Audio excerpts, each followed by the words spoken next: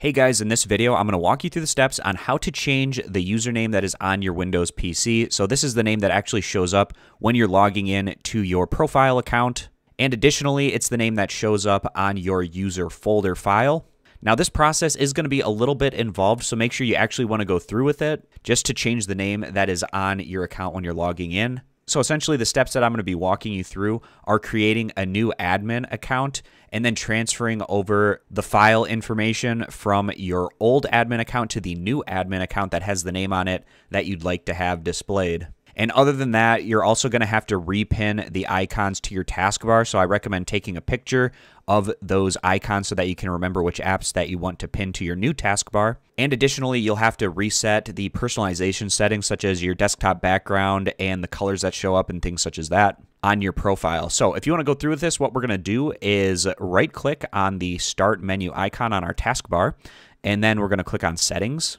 In our settings, we're going to go down and click on where it says accounts. And in our accounts, we're going to click on where it says other users. And this is where you can add another user. So when you add an account, if you don't want it linked up to a Microsoft account, you can click I don't have access to the information. And then you can add the user account without a Microsoft account if that's something that you want to do for your new account. Otherwise, you can always just sign in to a Microsoft account, or you can add this option later. So I'm going to do sign in without a Microsoft account. And then this is where you can enter in that username. So make sure this is what you want your username to be on your computer. Enter that in, and then enter in a password that you're going to use to sign in to this user account. So after you're finished with the sign up process, we want to make sure that this new user account has administration control. So to do this, we click on change account type and make sure that this user is an administrator. Now, the next step in this process is going to be signing in with our new administrator account. So to do this, we're going to click on the start menu icon on the taskbar, and we're going to right click on our username account right here so that we can sign out of this account. So now I've logged into the new user profile account that I had created, and you can see it has a different name on the user account. So what we want to do at this point is transfer over the files from the old account to this account. So we're going to do that by opening up our File Explorer. And in our File Explorer, we want to go down and click on Local Disk and then Users. This is my old profile account. This is the new account. So I'm going to go into the old account and I'm going to select all of these files and click Control Copy. So that's going to copy down all of these. And then opening up my new user profile folder. And in here, I can click Control V to paste those over. Now, depending on how many files you have, this could take a bit of time.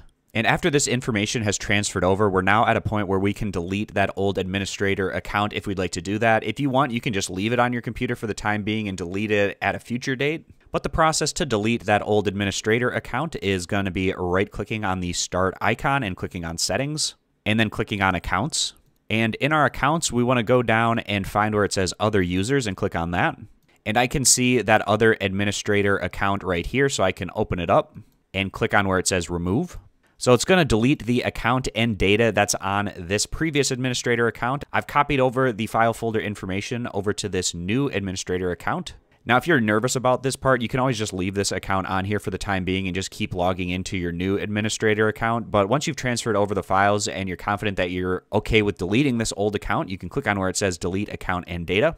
And after it goes through that process, it has now been deleted from my account. So when I sign in the future to my Windows computer, that is not going to be an option. It's only this new one that I had created with the new name is going to be the account option that I can log in with.